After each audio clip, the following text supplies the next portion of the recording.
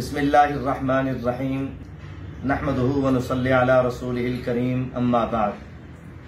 محمد ایاز الحق قاسمی، امیر جمعیت علماء اسلام ضلع ملتان و deputy secretary general صوبہ پنجاب، آپ سے مخاطب ہوں. السلام علیکم ورحمۃ اللہ وبرکاتہ. جیسا کہ آپ کو معلوم ہے کہ کرونا وائرس نے پوری دنیا کو اس وقت اپنی لپیٹ میں لیا ہوا ہے اور اس کے جانی نقصانات بھی بعض ممالک میں بہت زیادہ ہوئے ہیں. اس کرونا وائرس کے اثرات جو ہے وہ ہمارے وطن عزیز اسلامی جمہوریہ پاکستان میں بھی موجود ہیں. تو قوم سے میں یہ درخواست کرتا ہوں، پاکستانی قوم سے، اپنے مسلمان بھائیوں سے، کہ وہ اس کرونا وائرس کے بچاؤ کے لیے جو بھی ہدایات ہماری وفاقی حکومت نے یا صوبائی حکومت نے ہمیں دی ہیں، ہمیں ان پر 100% عمل کرنا چاہیے. ڈاکٹرز، علماء جو کچھ ہمیں بتا رہے ہیں، ہمیں ان پر 100% عمل پیرا ہونا چاہیے.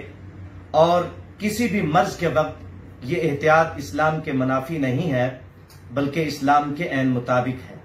اللہ کے پیغمبر جناب حضرت محمد الرسول اللہ صلی اللہ علیہ وسلم کی یہی تعلیمات ہیں کہ جب کوئی مرض لاحق ہو جائے تو مریض کو چاہیے کہ وہ احتیاط برتے. تو احتیاط اسلام کے عین مطابق ہے، آپ صلی اللہ علیہ وسلم کی تعلیمات کے عین مطابق ہے. ہمیں زیادہ اختلاط نہیں کرنا چاہیے، سوشل گیدرنگ نہیں ہونی چاہیے اور آپس کا میل جول زیادہ نہیں ہونا چاہیے. اسی طریقے سے ہمیں صفائی ستھرائی کا خاص خیال رکھنا چاہیے.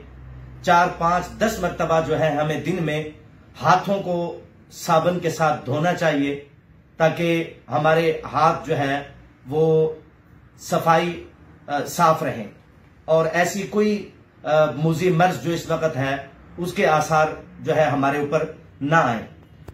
اور اس کے ساتھ ساتھ قوم سے یہ بھی درخواست ہے، مسلمان بھائیوں سے، پاکستانیوں سے، کہ جیسا کہ ہمارے قائد جمعیت حضرت مولانا فضل الرحمان صاحب دامت برکاتہم العالیہ نے ہدایات دیں اور انہوں نے ویڈیو بیان ان کا، اور حضرت مولانا عبدالغفور حیدری صاحب دامت برکاتہم جنرل سیکرٹری جمعیت علماء اسلام پاکستان، باقی علماء کا بھی، کہ ہمیں فرض نماز تو مسلمان ہر وقت اس پر فرض ہے، لیکن اس وقت جو وبا ہے اور جو بے قراری اور بے چینی اس وقت پوری دنیا میں پائی جاتی ہے، اس کو دیکھتے ہوئے میں قوم سے یہ درخواست کرتا ہوں کہ فرض نماز کے بعد ہمیں اس کے ساتھ ساتھ سنتوں اور واجبات کے ساتھ ساتھ ہمیں نوافل کا زیادہ سے زیادہ اہتمام کرنا چاہیے اور مسنون دعاؤں کا، توبہ استغفار کا اہتمام کرنا چاہیے اور اللہ کے حضور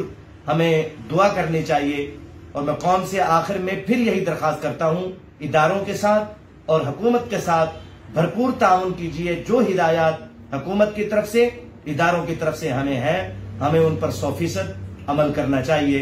اللہ تعالی ہمارے وطن عزیز اسلامی جمہوریہ پاکستان کی حفاظت فرمائے، پاکستانی باشندوں کی اللہ حفاظت فرمائے، اللہ پاکستان کے اداروں کی حفاظت فرمائے.